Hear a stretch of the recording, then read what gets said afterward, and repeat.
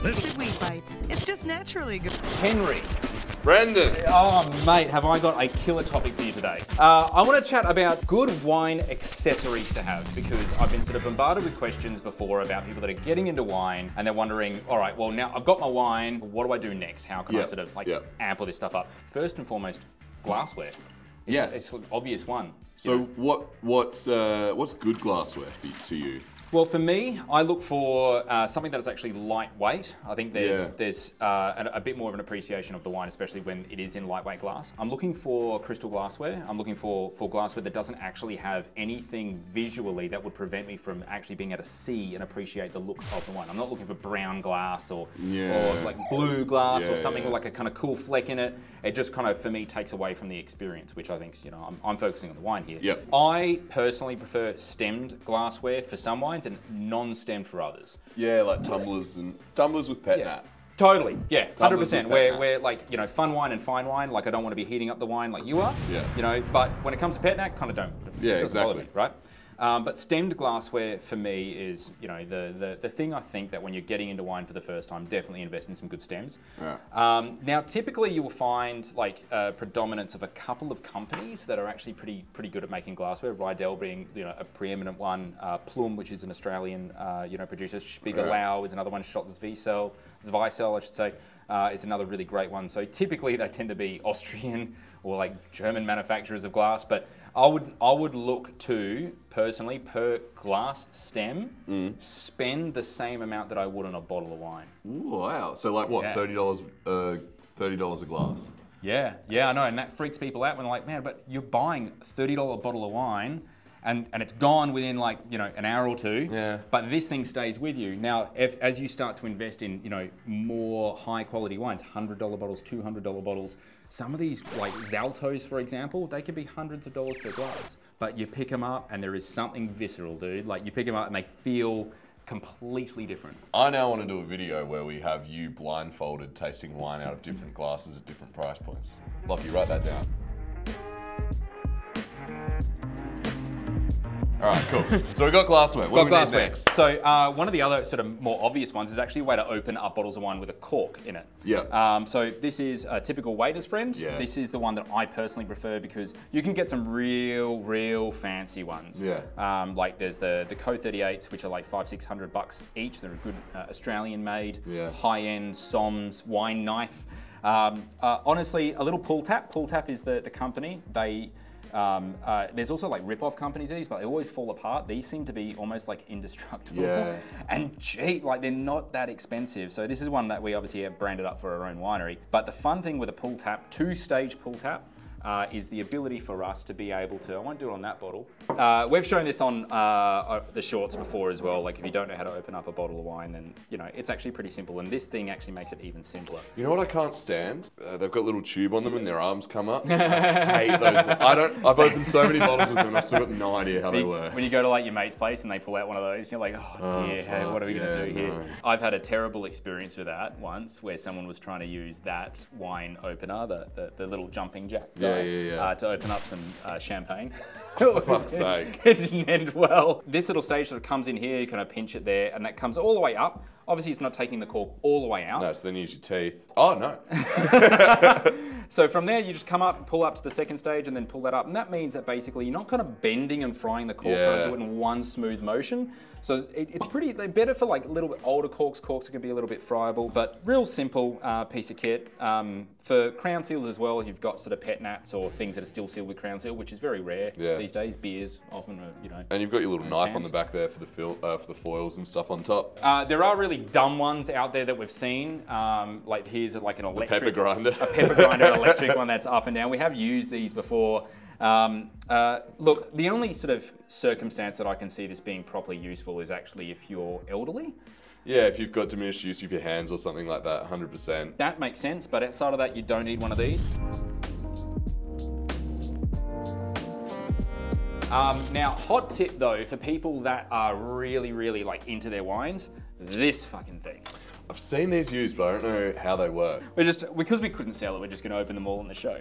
I know what I'm drinking, right? Fuck yeah. So the trick here, what this actually does is you're able to insert these two prongs into the bottle neck here. Down the side of the cork. And that's going to compress the cork a little bit. Now this might be a bit tough. I might not be able to deal with this. This is a fresh cork. Fresh cork, so usually you want to see stuff that's been in bottle for a year or two, but we're going to give it a go anyway. So you kind of wedge in that one side, almost like it's cutting down the side. Now as soon as you kind of get to that second stage here, okay, we're going to wedge that in, and then you kind of go on this a little bit more, little journey, just wiggling it back and forth like this.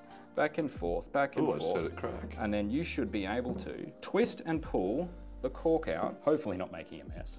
So this is really good for old corks that if you just put one of these down through the middle of, you would just rip the guts out of it and you'd end up with crumbly cork all through your wine, whereas this holds it together a little bit better. And as you're demonstrating, is not good for young bottles of wine. No, because the cork's obviously got a lot of stability still left in it. As soon as that sort of side comes out, There you go. And then you can use your teeth from there if you really want to. Yeah, pirate shit. We don't have dental here at Unico, so I wouldn't recommend using your teeth. Really, really handy thing to have if you find yourself encountering sort of old bottles. And actually kind of hard to find. I'm actually thinking of stocking these for Unico, buying a whole bunch of them, especially for Australian viewers, because they said they're kind of hard to find. I've looked to buy one before and haven't been able to in the past, so if we start stocking them at work, that's great. Invaluable little tool.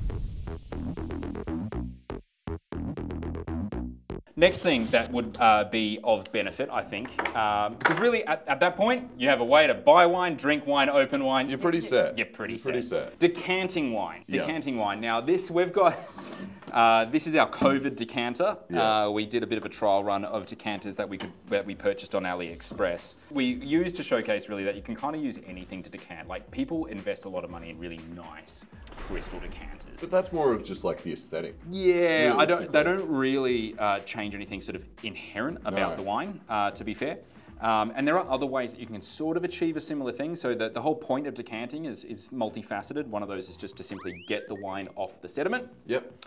Get a bit of air into the wine. So it sort of rushes something that kind of naturally happens in the glass anyway. Like if something's, we've encountered farty wines before. You can use decanting, aeration to kind of blow off a lot of those aromas that you don't like. Yeah.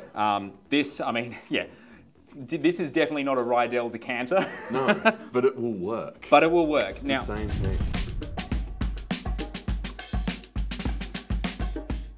But this thing here is actually a pretty cool piece of tech. Not really needed, but it is kind of like a cool piece of tech for people that kind of get into wine for the first time. So what this does is, you can do decanting with this. You can get a little filter that sits in here that captures sediment. Cool. But effectively, it pulls down, it pulls down wine and it kind of goes through this bowl, through this hole. Yeah. But as it pulls through, it's pulling in air from these two little side things. It's called the Venturi effect. And so here, if I pour this in. Fun. Yeah, and it aerates the wine at a very sort of, I guess, a precise amount of aeration. Now, whether that precise amount is too much or not enough, you could be kind of ruining your wine, you could be benefiting your wine. So I personally don't use Holy shit. Yeah, holy shit. Actually smells incredible compared to that. Definitely not something that is mandatory because you can achieve the same thing by learning how to swirl and you don't need to buy these things that are often pretty expensive. But also, so I want to showcase the last one. Now at that point, I'm really starting to draw the line and kind of go, guys, most of these wine accessories simply aren't really needed unless you're super niche, like a professional sommelier. Or, wine of course. Condoms, of course, which you can buy. Don't buy wine condoms. But this last one is a really interesting piece of tech that I actually do find that it has an actual applicable use in the industry. And that's this thing here. Oh, yes. That's this thing here, the Coravin. Amazing piece of tech. That none of us saw coming. And we're actually got an interview with the founder of Coravin coming up, which I'm really excited for because the whole ethos behind this company is also equally fascinating. It does something for wine sealed under cork, and now they have screw cap variants here that you've got this needle, here, simply inserts through the cork. Bending a bit, mate. That's bending a bit, mate. There it is. There we go. And then uses argon, which is a neutral gas, to pressurize the bottle and replace or displace the oxygen that is inside the bottle. and displaces the wine, which runs through this needle that allows us to be able to effectively access the wine that is in the bottle, still sealed by cork. Yeah. And that means that, especially if you're an investor in sort of quite, hectic bottles and, expensive bottles of wine, you can almost view your wine cellar as a bit of a library. Yeah. That you can duck in of, grab a glass, see how something's going, see how it's developing and maturing, especially if you've got 4 or 5 of the same, bottle of wine. See how they're maturing to see, determine whether or not you should be opening them sooner rather than later. You've got a lot of experience with this with, a father with a lot of Grange. Yeah, I'm literally buying Dad one.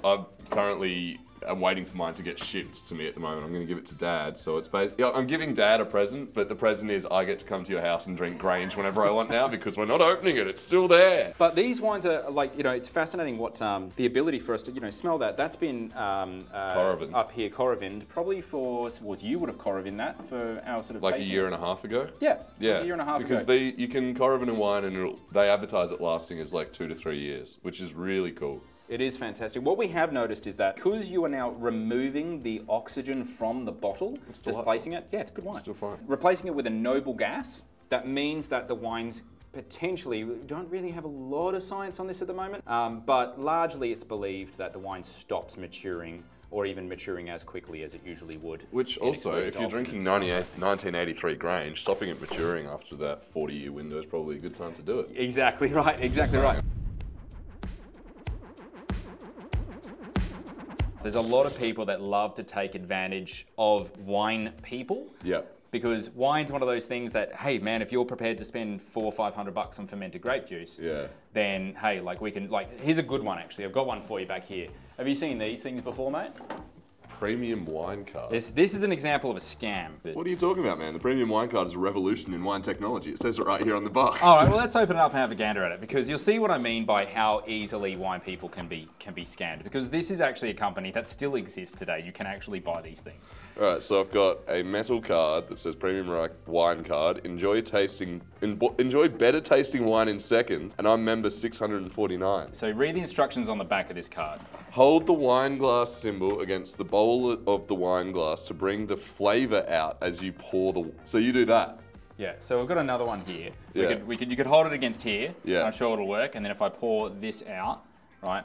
Oh, yep. Cool. Now you've got a control sample, and now you've got your treated wine. Sorry, I've got to gently rub the wine glass at the wine level for about 15 seconds to get the flavour to really enhance out of this premium wine card. All right, that feels about 15 seconds. Now, you switch them around. I'll close my eyes and I'll tell you which one's the premium one. All right, good to go. Cool. All right. Smells like Magic 38, which is a delicious wine to begin with. Fantastic wine. This one smells a little bit. Yep. Yeah, we've got 2 glasses of the same wine there is what we've got. So do you think it's worth paying $50? $50?! But mate, those are the accessories that if you're a die-hard fan, they're the only ones that you really need. Maybe a polishing cloth as well, but it's not really sort of mandatory. For me, I think order of importance, number 1, get yourself a waiter's friend, because ultimately you can drink wine out of a mug. You can do it, but you need that, number 1. Number 2, I'd be going with some nice glassware just because that really, it does make the experience a lot nicer. I've drunk a lot of wine out of those little tasting glasses, which you just can't get your nose in, you don't get the experience. So get a nice big bulb. Then buy yourself a fire extinguisher. But the Coravin is really cool. If you've got expensive wine and you've got wine that you want to drink over a long period of time, I cannot recommend them highly enough. They are such a cool bit of kit that really does sort of, it turns one bottle of wine into 5 or 6 different nights of that bottle of wine. And if you don't have the money for the big sort of high-end stuff, we've actually found that this has done really, really well in our testing, the Coravin Pivot. Yeah. We held a wine under the Coravin Pivot for 10 weeks. Yeah. And we're like, pretty good, Yeah. good. You can actually, we'll link up, you can actually jump and see the video where we actually put our palates to the test and drink a wine after we've left it just completely open for 10 weeks. One sealed with the Coravin Pivot for 10 weeks, and one sealed with the Big Daddy Coravin for 10 weeks, just to see how each compared. Yeah, and this only advertises keeping wine fresh for 4 weeks. We forgot about it and then did it after 10 weeks, and it was still pretty good. It was pretty good. I would have pretty drank it. Anyway, mate, thank you so much for running through some of these with us. My pleasure. I've just realised that Coravin's not sponsoring this. We shouldn't have said so many nice things about them. Coravin, sponsor us, please. Anyway, ciao, ciao. Ciao.